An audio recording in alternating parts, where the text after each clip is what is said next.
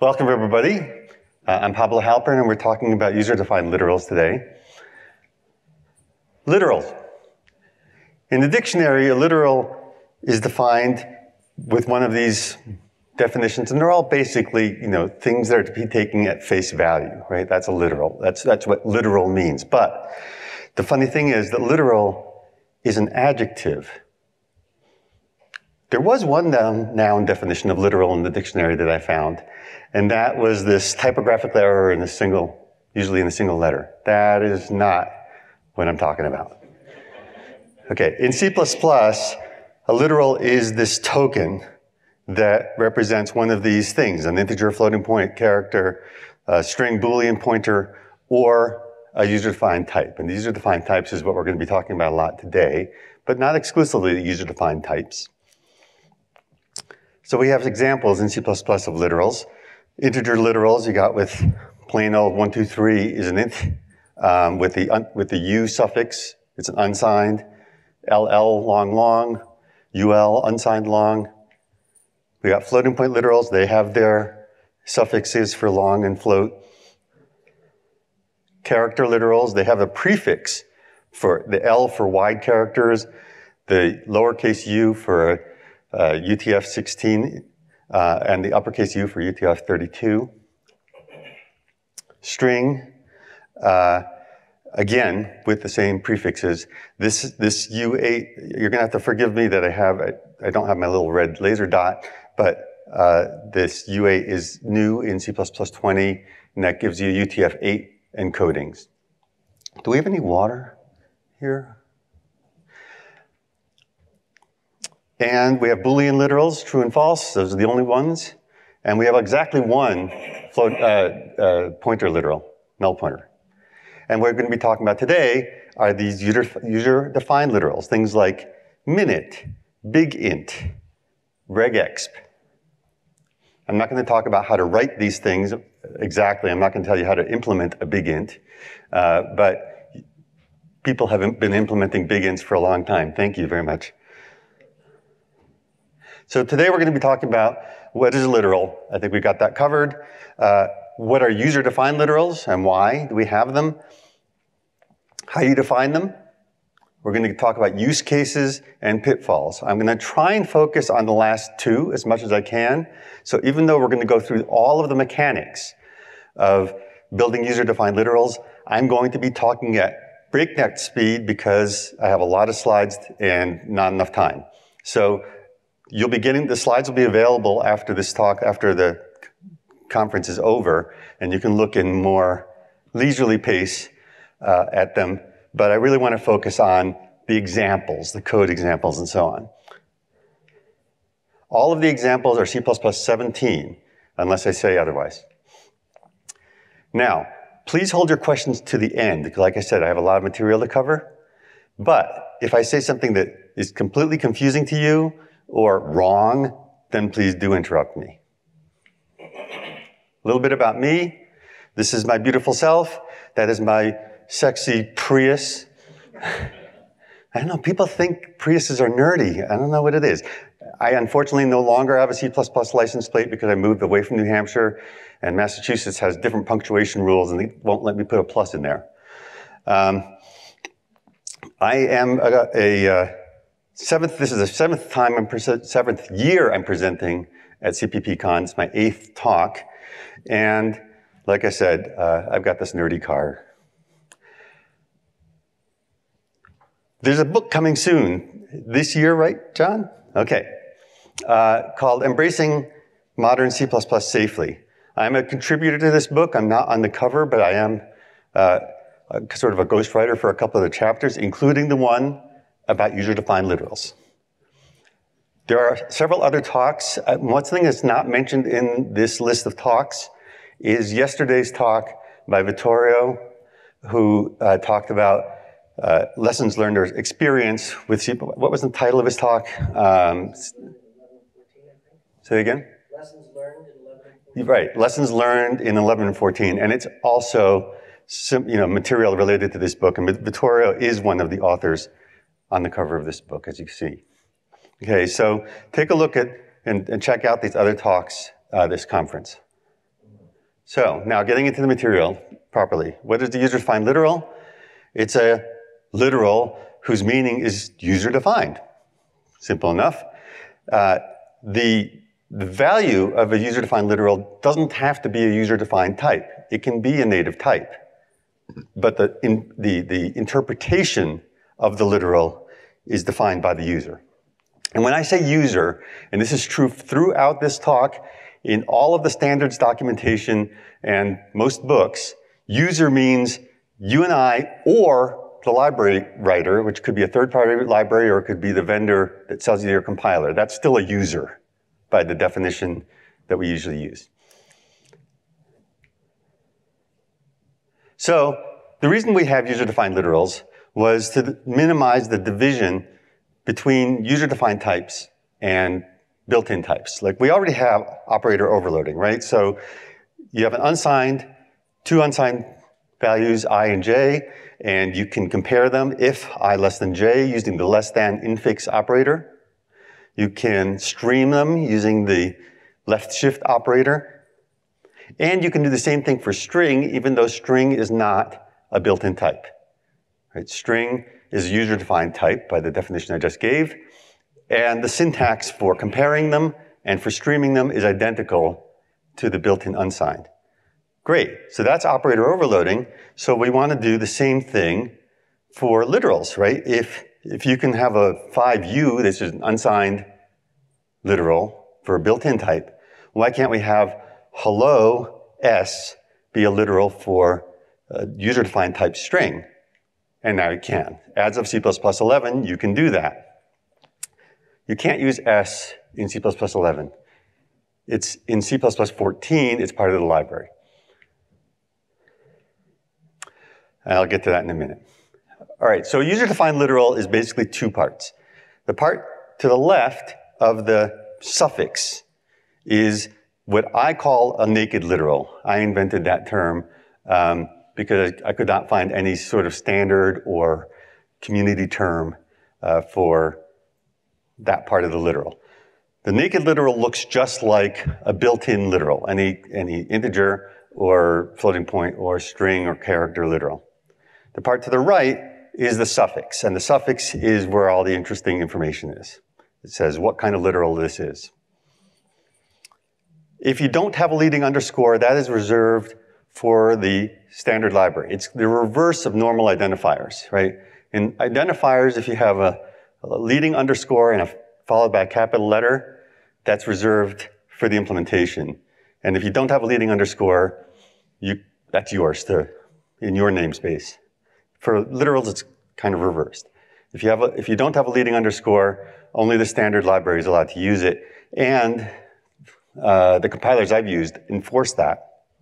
If you tried to use a literal, if you tried to find a suffix and it's not in namespace std, it would say you can't do that. All right, native literals have suffixes too, as we've seen, for long and unsigned and so on. And so the user-defined literals are sort of trying to mimic that kind of thing. So restrictions.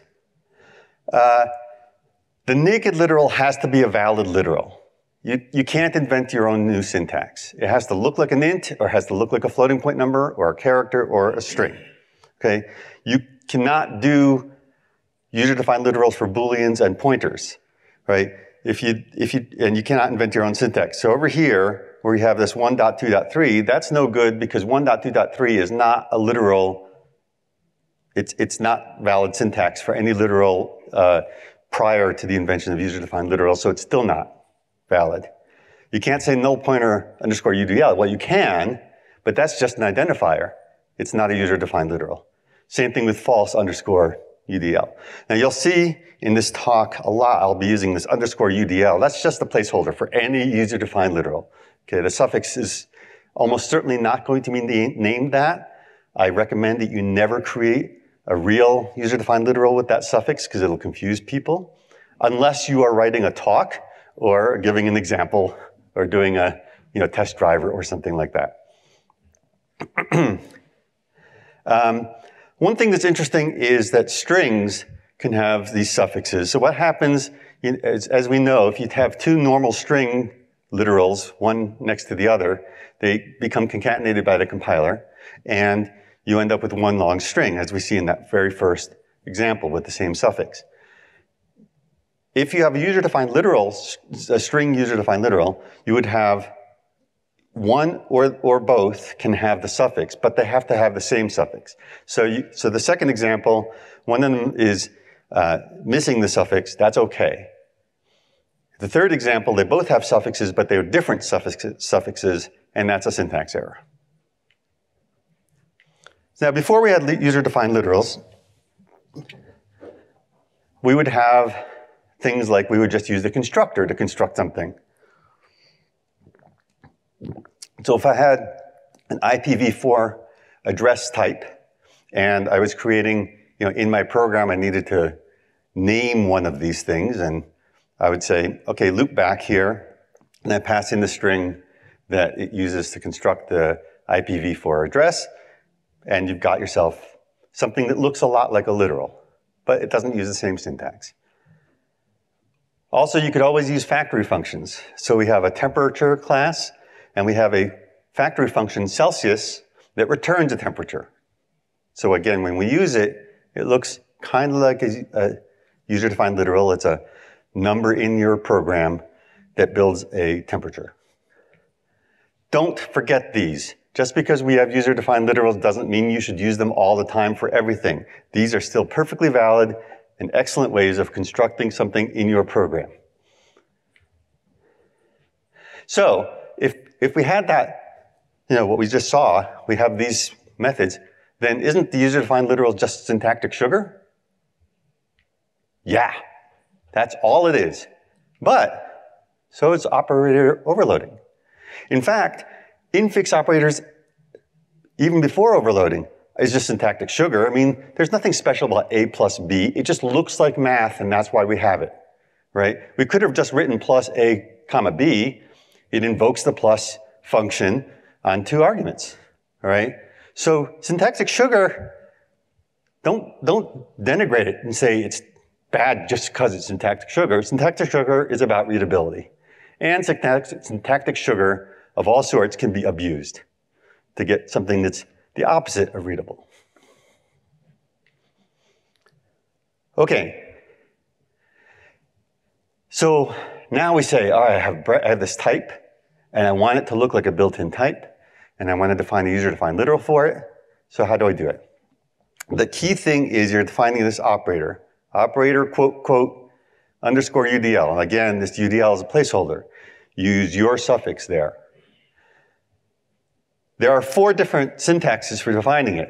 It's extremely powerful, complicated, and, well, potentially complicated if you get way into it. But very, very flexible because it has these 4 different ways of doing it. We're going to go into each of them in turn, so you don't have to read this whole slide. I'll digress a little bit here and talk about where do you put this operator. Normally, there's an idiom now that has developed that you put your user-defined literal operators in its own namespace.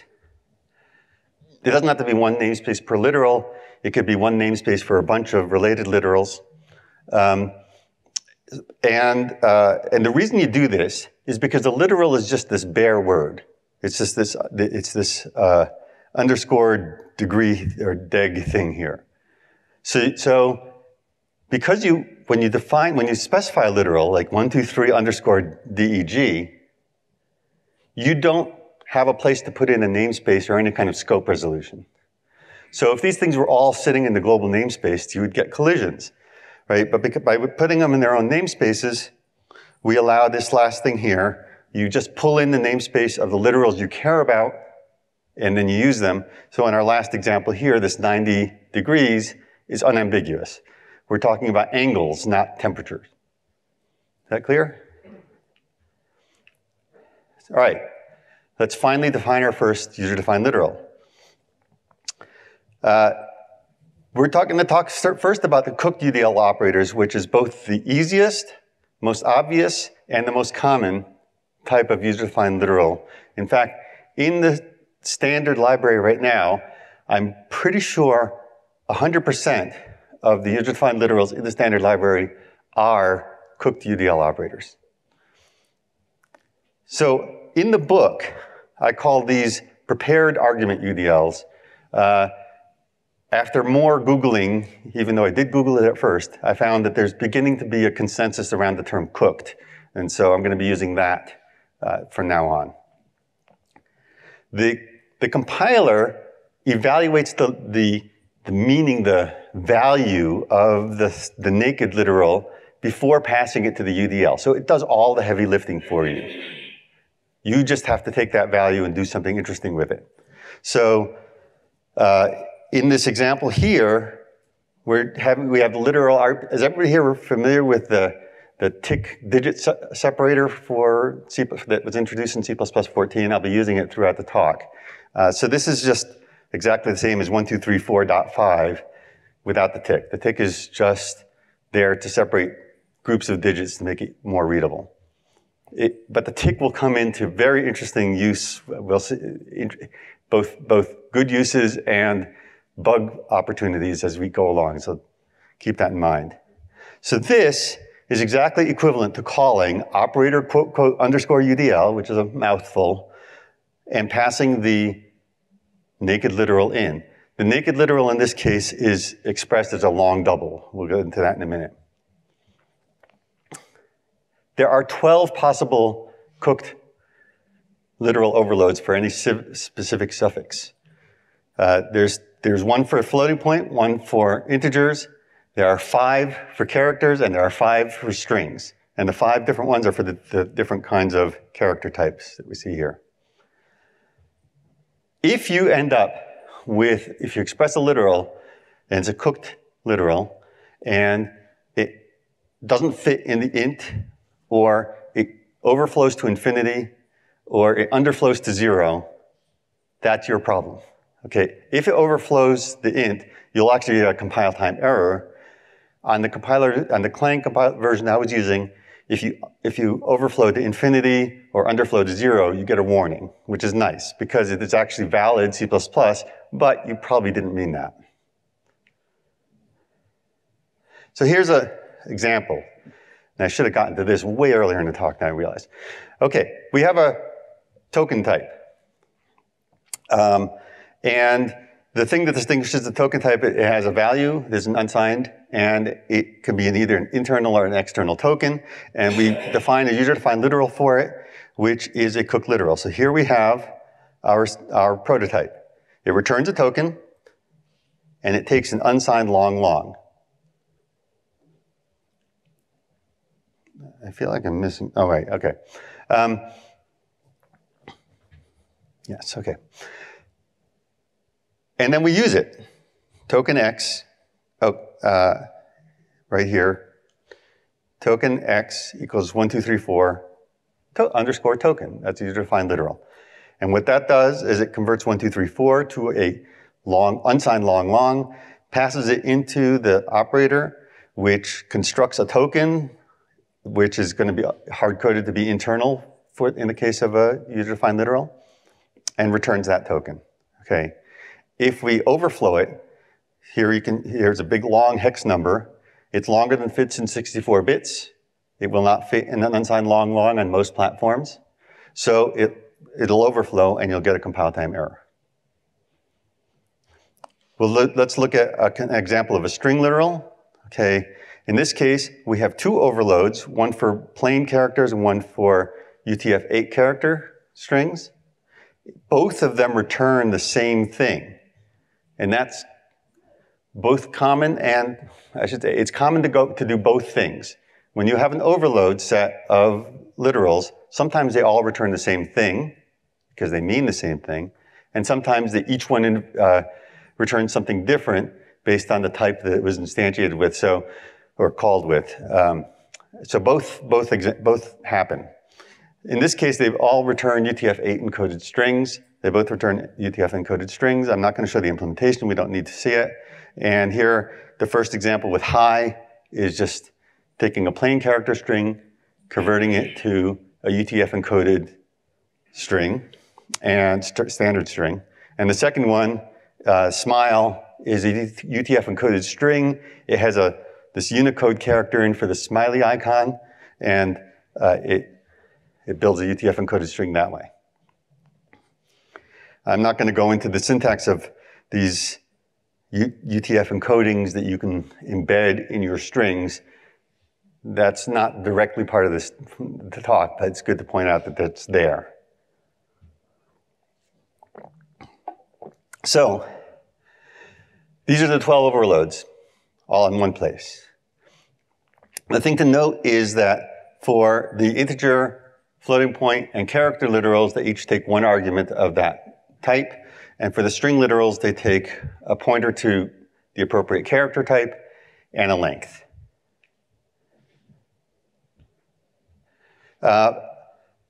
You can't go outside that list of 12. You can't define a UDL that takes an argument of int or a UDL that takes an argument of double. And don't expect the normal promotion and conversion rules to apply.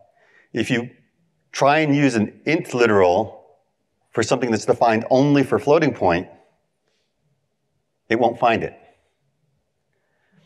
So if you want something that works for both ints and floating points, you need to define both of them. Same thing with characters. If you have a wide character, a literal operator, and you pass a narrow character, it's not going to convert it for you. Let's see how we're doing on time. Not bad. Raw UDL. This one is the next step up in power and the next step up in complexity. You'll notice each one of them gets more powerful and more complex to use. Here, the UDL always has exactly the same signature, which is that it takes a car star, a const car star. It still can return any type you want. And what the compiler does is it takes the naked literal, converts it into a null terminated string, and passes that in to your UDL. So the second example here shows that this 1234.5 underscore UDL is exactly equivalent to calling the UDL operator and passing it the literal string, quote, 1 tick 234.5 null terminator. Okay? Notice that the tick gets passed through. Then the last point is actually really important. The UDL operator can parse that any way it wants. It does not need to parse it as an integer, or a floating point number in this case, if it doesn't want to. So let's take an example here. Everybody needs base 3 arithmetic, right? I mean, we're computer scientists. So I'm going to create this UDL operator called _3, which I can do because it starts with an underscore. So even though it's named 3, I can do that. And so I have my little loop here that goes through all the digits and builds a number, assuming that the input is base 3. It takes each digit, subtracts 0 from it, and shifts everything by multiplying by 3 and adding it. Okay, great. So we have our little static assert. This shows that this can be evaluated at compile time, right? And the reason it can be evaluated at compile time is because I declared it const expr. And we'll be doing that a lot. My general rule is UDL operators should always be const expr unless you have a good reason not to make them const expr. So that way you can use these things in const expr expressions to initialize a const expr variable, for example. Or if it's returning a native type, as this one does, you could actually use it in a template argument or as the size of an array. All right, and then the second example we have, we're passing 22_3, and it returns an integer 8, which is what 22 is in base 3. But we have bugs in this code. Suppose I pass in 23_3. The problem is 3 is not a base 3 digit, right? But the code merrily goes and processes it and gives you a number, returns 9. I could use a floating point number, 21.1 base 3. Doesn't make sense, but this code happily parses it. There's nothing in the definition of the UDL that says it must be an integer. And the period is interpreted as if it were a digit. So it's like period minus 0 is the digit value for that. And then the last one is simple overflow. In raw UDLs, overflow is not detected by the compiler in advance. You have to do it. So let's beef this up. We'll add the overflow detection. We'll add the out of range detection. So the very first thing we notice is in the purple that we're detecting the tick mark. And what we do with the tick mark is ignore it. Go on to the next digit. Then we detect any character that's outside of the range 0 to 2. And we say, hey, that's not a base 3 digit. And we detect that we're about to overflow. I'm not going to go into this. This took me at least half an hour to figure out the logic to say this is about to overflow, but without actually overflowing. But trust me, I tested it. And if I didn't, it's only a talk, right? I have yet to use base 3 integers. I will now. From now on, I will be using base 3 integers all over my code. But up to now, I've never used it. So if it's about to overflow, we throw an overflow. And otherwise, we do the normal logic of building our integer. Now, what do we have? Our first example, 12003, works great, returns 45 in decimal. The next one is a constexpr declaration. And when we try and evaluate this thing at compile time, it throws. And if you try and throw at compile time, the compiler says, oh, no, you can't throw in a constexpr function at compile time, so you get a compile time error. The third one is not a constexpr. It has the same problem. It has an invalid digit in there, which is the period. But here, the compiler will not complain. Instead, it'll say, oh, I cannot evaluate this at compile time. I'm going to defer to runtime. And so you will get a runtime error. Not ideal. Same with the overflow case. So what do we do about that? We would like those things to be detected at compile time. At least I would. Well, in C++20, we have a very nice feature for fixing that. And that is, instead of using constexpr, we use consteval. Now this says this has to be evaluated at compile time, and if it can't, you get an error. So now all of those runtime errors have now changed to compile time errors. Unfortunately, it's not available in C++17 or before, so you got to wait to C++20 to be able to use this, or use the next thing, which is the operator templates, which we will get into, the template UDLs operators that we'll get to in the next section.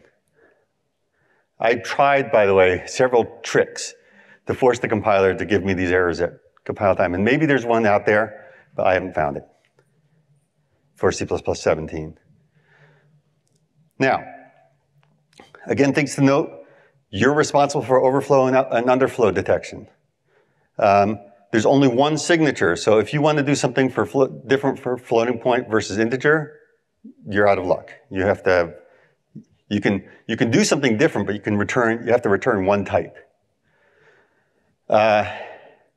If we have a cooked UDL operator and a raw UDL operator, and they are both in the same overload set, and they both match, the cooked one is preferred. Simple enough. So in this case, the cooked one is the second one. It is overload number 2. And we get that when we do 123_UDL because it doesn't match the floating point one. But the first one matches the floating point cooked UDL, and that's preferred.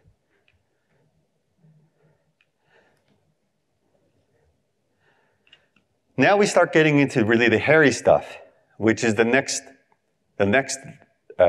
level of complexity and power in our UDL operators. And that is that our UDL operators are no longer functions, but are now function templates. A numeric UDL function template looks exactly like this, except, of course, instead of UDL, it's whatever you want to name it. It's a parameter pack of characters. If you do not know variadic templates, this will be Greek to you.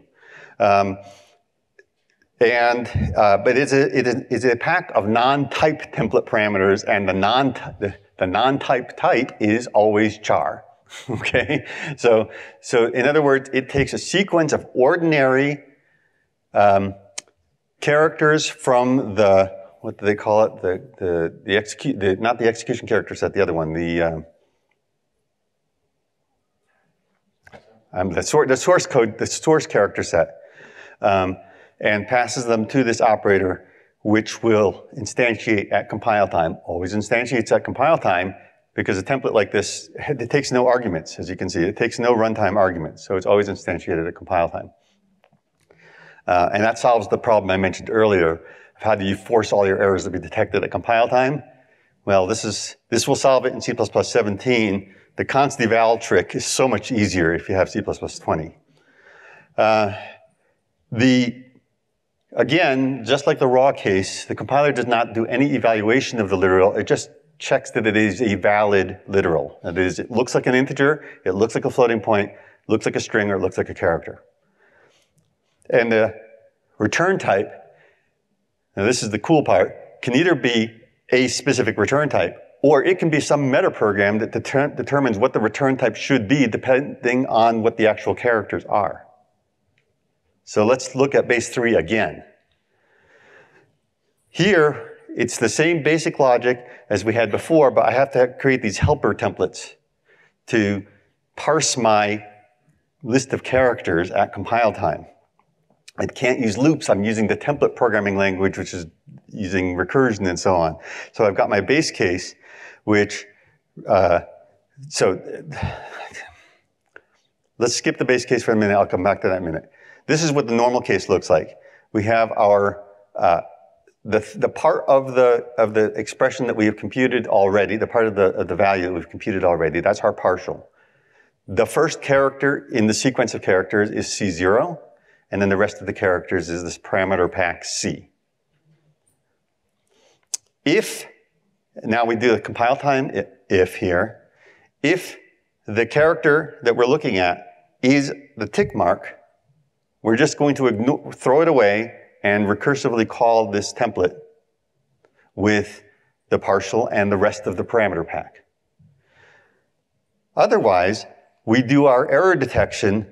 But now, because this is template programming, everything is available at compile time. You can use static assert. Okay? All of the parts of this, C0, 3, and 0, are all available at compile time. They're all constant expressions. Right? Same thing with checking for overflow, partial, LL max, C0, 3. They're all constant expressions, so we can use static assert. Much simpler than using throw, which we don't want to throw anyway. We want to detect these things at compile time. And then finally, our basic logic is, again, we take our partial, multiply it by 3, add in the next digit that we're looking at, and then recurse. Finally, we end recursion when this parameter pack is empty, and we just return our partial. That's what this base case is. A little bit more complex than we saw before, right? We had to change to recursive logic, we had to use the template meta programming and so on. It's exactly the same algorithm for computing base 3 and for computing our overflows and everything, but more complicated to express.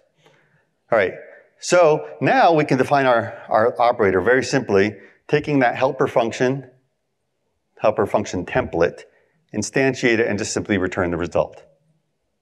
Cool? But we can do better.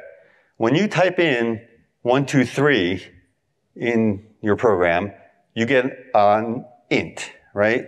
But if you type in this long string of digits, you might get a long or long, right?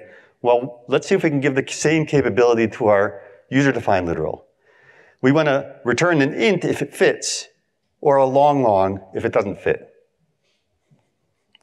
So what do? Well, the return value of our template operator, our template UDL operator, will be this conditional. It says, well, if our helper function computes a value that fits in the size of an int, an Imax, the largest int that we defined up here, then we'll return an int. Otherwise, long, right? It's using std conditional t. And then inside the logic is exactly the same. So that's the power, there's two superpowers that this template UDL operator has versus the others. The main one is the one I just showed here. The ability to change the return type based on the content of your string. How long it is, what the actual sequence of characters are, and so on. The other one is less important in C++20, which is it forces everything to happen at compile time. Okay. Again, you're responsible for all your error detection, overflow, underflow. There's only one prototype, so if you want it to return different types, you have to do this fancy metaprogramming.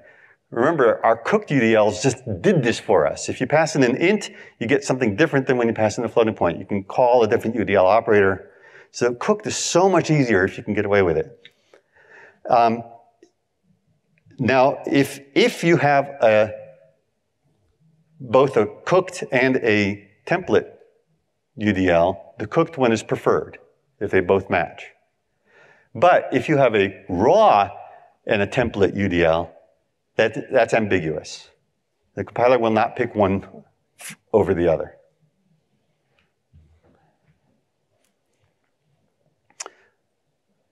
So compared to the raw UDLs, we have the ability to change our return type based on the content. We have the ability to force compile time evaluation even before C++20 const eval. But on the flip side, it's quite a bit harder to do. Now, in the book, when we discuss this, we try and avoid as much as possible giving opinions, like choose this over that. We just sort of like lay out this is what it looks like, and you make your own decision. I'm not writing the book right now. I can tell you, don't use this if you don't have to, but there are some really great uses for it. String UDL operators are even a tiny bit more complex because it uses a fancy brand new C++20 feature, which is the ability to use structural types as template parameters.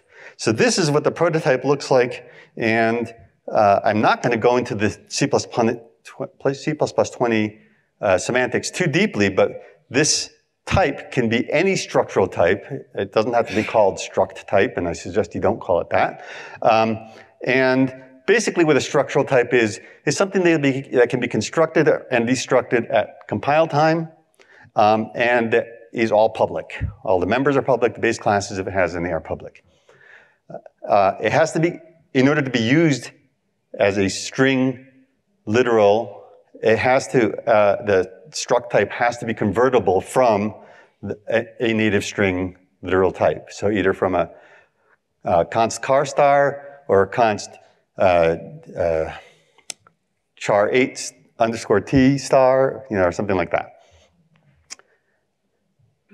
If struct type is a class template, not just a class, but a class template, then its template arguments have to be deducible by using CTADs, compiler template argument deduction. Class template argument deduction, which again is a wonderful feature that we added in 17 or 14? 17. And I'll show you the use here is exactly this. This is a type that matches any string type, any native literal string type. Our string literal proxy has a data member, which is an array of characters. Its constructor is const expr, as it has to be in order to be usable in this context. And what the constructor does is it takes an array of characters of some character type and copies it into our data member. Okay, these two accessors are simply for clean code, right?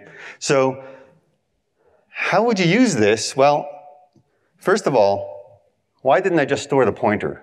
Why did I copy it? And the reason is I can't. In the const_expr world, I cannot take this string literal and store its pointer in this context. That's why not? That is a complicated story, and I don't even know the whole story. So just trust me that it can't be done.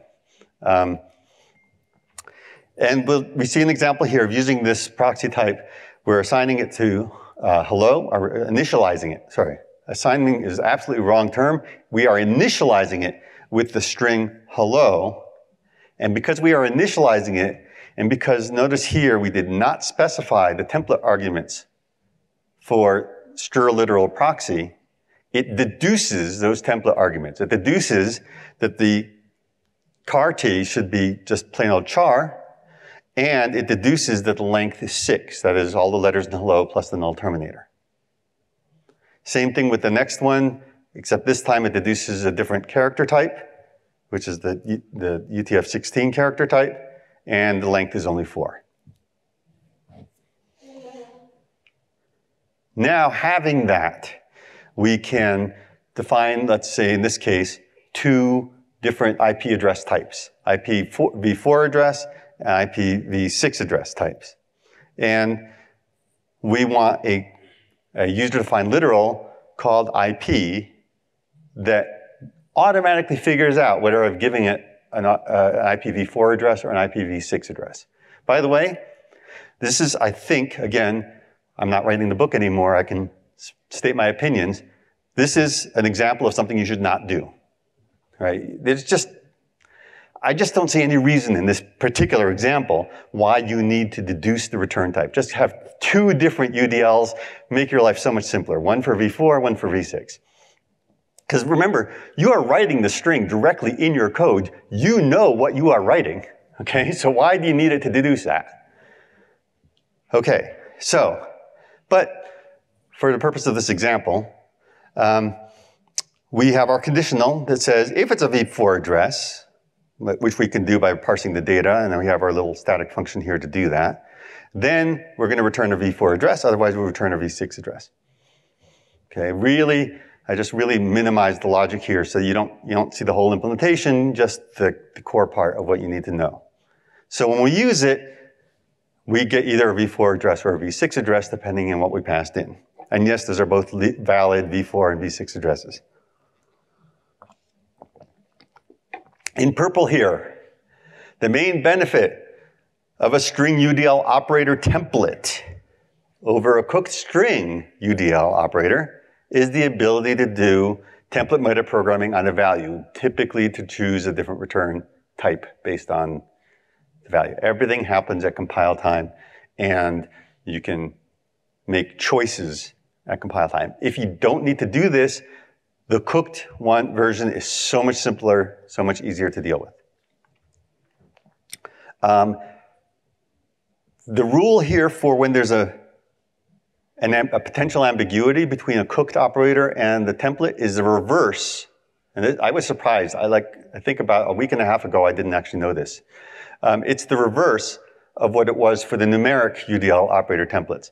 The template is preferred over the cooked UDL. Don't know why, but that's the way it is. Okay, now we can get into how this is actually used, and I'm going to sort of run through the standard library quickly so we can see the user use cases. In the standard library, there's an inline namespace called literals, and then specifically grouped literals for things like strings and so on are in sub namespaces under that. So if I wanted to use user-defined literal for strings, I would using the using namespace directive, I would get the string literals, and I would then be able to just use the suffix s. The string literals are s, for strings. And by the way, it's really basic string, so you can get either a regular std string, or you could get a UTF-8 string, or whatever character type you've got. Okay, so the U8 string is the same thing as basic string with a UTF-8 character. The string view literals are the same thing. The suffix is SV. Imaginary numbers. Wow, like math, right? IF for float, IL for long double, otherwise you get double. It works for both integer values and floating point values, but it always returns a floating point complex number. The complex number it returns has a 0 real part, and the imaginary part is set to whatever the value should be. So the for IF is simply a complex float with a 0 real part and a 4 imaginary part, but 5 minus 3.2i, again, looks like math, gives you a complex number with a real part 5 and a imaginary part of negative 3.2, and that's done as 2 steps. This is not a single literal. The only literal is the positive 3.2i and the positive 5.0, and then the rest is compile time arithmetic. Chrono has this very rich type system for describing time concepts. And it has user-defined literals for hours, minutes, seconds, milliseconds, microseconds, nanoseconds. And all of these resulting literal types are type-defs, aliases for this duration template. In the floating point case, there also returns a duration, but the duration is instantiated with a floating point type instead of with an integer type. Okay, but they're all instantiations of the std chrono duration class template. The namespace is chrono literals inside of std, but there's an alias for it in chrono. Chrono literals is an alias for std literals chrono literals. There are also 2 new ones in C++20 in chrono literals, one for month, one for day and one for year, and we don't have any for month or weekday because we don't use the numeric representations of those. We just have constants for Monday, Tuesday, Wednesday, and so on. All right, let's get to our use cases. I want to run by these quickly enough that we have at least a little time for questions. So when do you really want to use user-defined literals? Well, one of the purposes that you can put this to is to avoid type sinks. So here's the problem with type sinks. A type sink is a type that is so ubiquitous that it can match way too many possible ideas or concepts in your program. So we have our add to inventory function. It takes a part number and a quantity, but the part number is simply an alias for int, as we see up here. So when we say add to inventory and we pass in the part number and the quantity, great. It adds 2 units in this case of part number 90042. And then if we accidentally reverse the arguments, the compiler will be none the wiser and just do the wrong thing, right? So we have a bug in our code, and it's a hard to detect bug because who's to say that you don't really want 90,042 items, right, of part number 2, right? And then you got this funny one here, which is that our part numbers are really maybe always 5-digit numbers. And in this case, the first, for clarity, we always put in that our 0 fill, except that this is no longer a decimal number, it's now an octal number. And we, again, did the wrong thing. So, int is our type sink. Everything is just kind of matching int. And we can do all sorts of wrong things here. So the solution is to use something that, one of the various formulations of strong type defs that people have come up with. In this case, the enum makes a nice strong type def for integer-like types. So our part number is no longer an int, but it's something that's very much like an int, right? You can cast it from and to an int. But now our add to inventory function, when it says part number, it's talking about a distinct type from int. Cool. In order to make our life a little easier, we create a user-defined literal for it. And the user-defined literal in this case is a raw UDL, and it parses the string by calling str to L, always using base 10. So we're not going to get this octal problem. Unfortunately, str to L is not a const expr function yet. Maybe someday it will be. It would not be too difficult to write your own that worked at compile time and did the right thing. But for a moment, for the slideware, this is not a const expr. Okay. C++23 two cars for ints will be const expr. Excellent. So which one? C++ 20? 23. 23. Two cars. TO underscore. Oh, two chars? Really? Or sorry, from chars. From chars. Okay. Good. All right. So there will be a compile time conversion to numeric types in 23. Great. Thank you. And now, okay, our first example is the same, except now we have our UDL suffix here, part. Our second example now fails to compile because, actually, no, it will compile. This will give you a runtime error, so that's an error on my slide.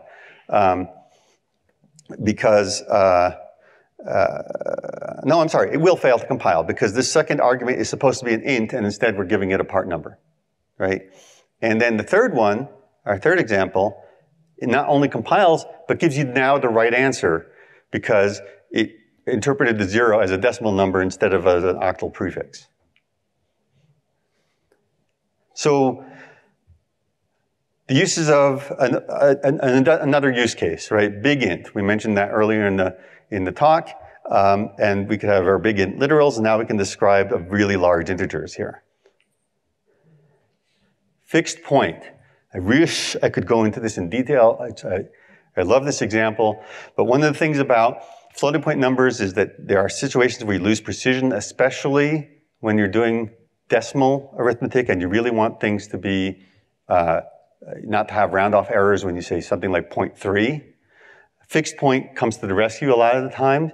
But the number of digits to the right of the decimal point, sorry, is, I hit the wrong button, is something you might want to determine at compile time. And in this case, we want to determine not only at compile time, but we want it to be automatically determined based on your literal.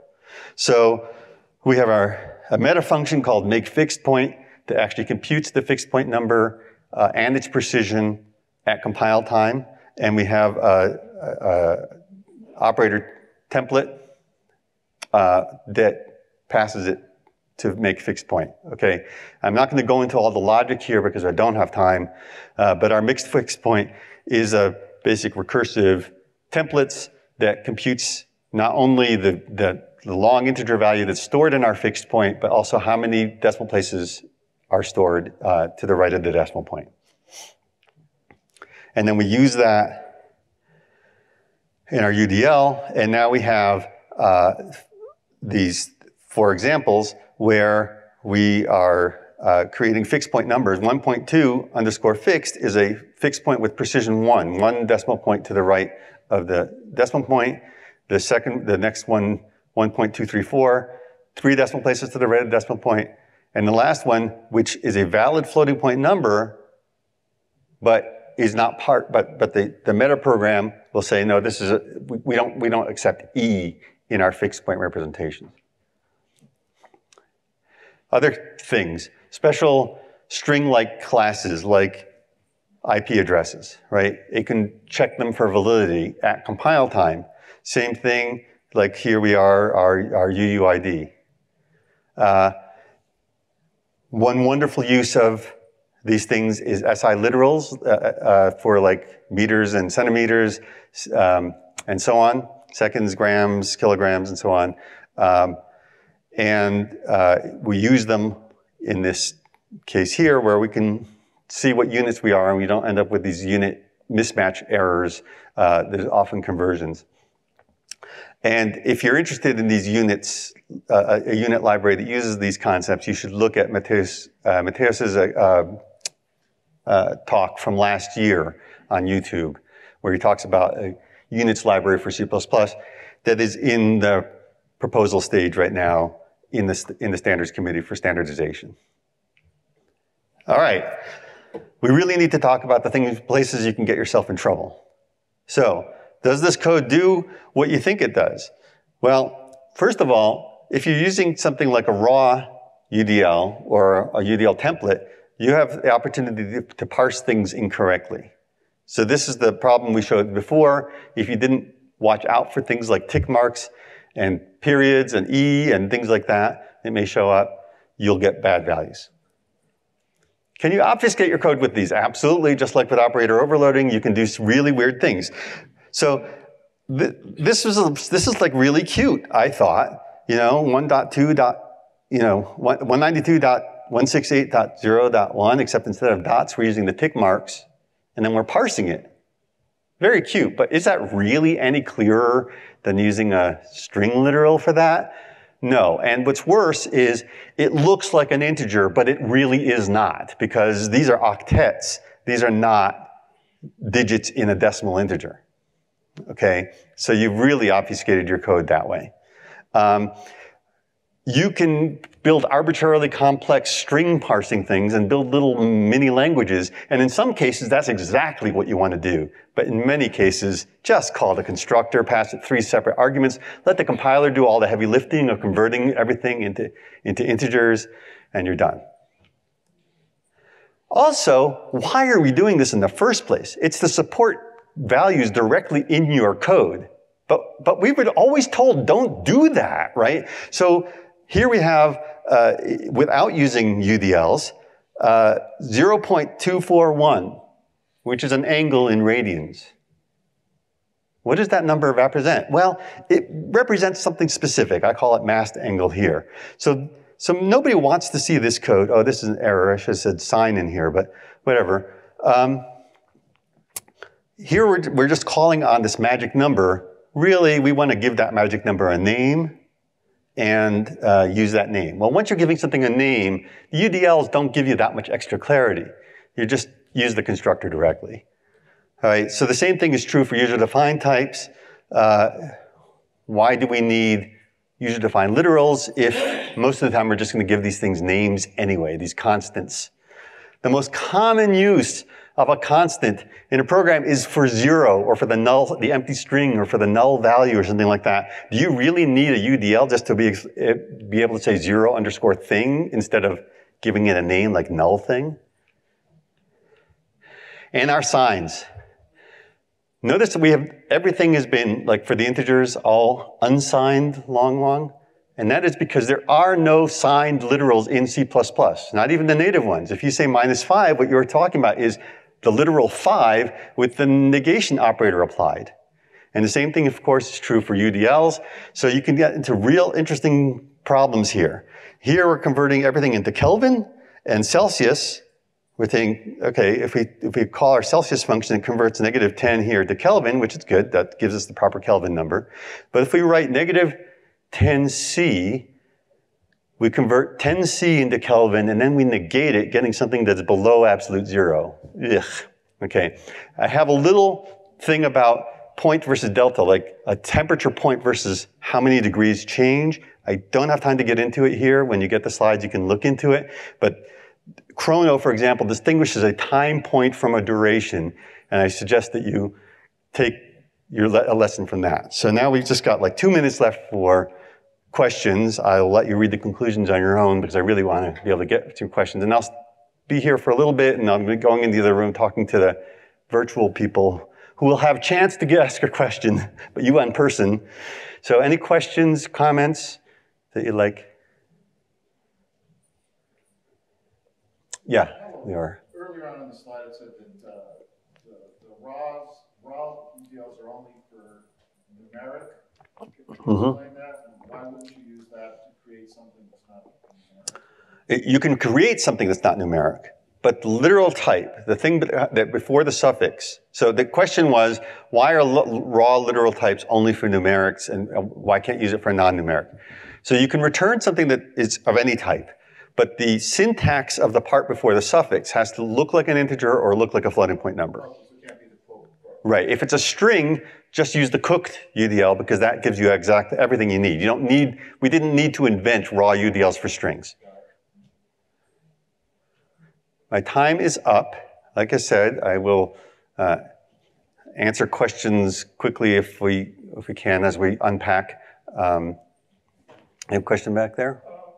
I noticed that if you want to it to take an integer, it always has to be a 64-bit integer. Yes.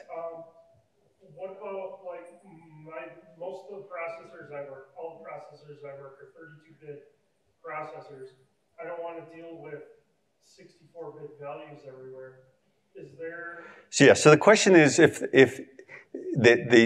the cooked integer UDLs, it takes a full 64-bit unsigned long, which for in most platforms is 64 bits. What if I don't want to deal with the 64 bit? It's too much. Then I have to throw bits away and so on. Well, most of the time you write your user-defined literals to be const expr. And so even though the compiler theoretically will convert your literal into an unsigned long, pass it into your function, which then is going to probably cast it back down to something like an int, like an unsigned int. Even though all of that is happening, the actual generated code, if you made it const expr, it's gonna throw all that away, and you will really only see that 32-bit thing because it's all inline. If it's const expr, it's going to be inlined, and it'll happen at compile time probably anyway. So yes, if you have a 32-bit processor, it may look like you're doing extra work, but you probably aren't. Okay, my time is over, and so we're going to actually cut it off here. Thank you very much.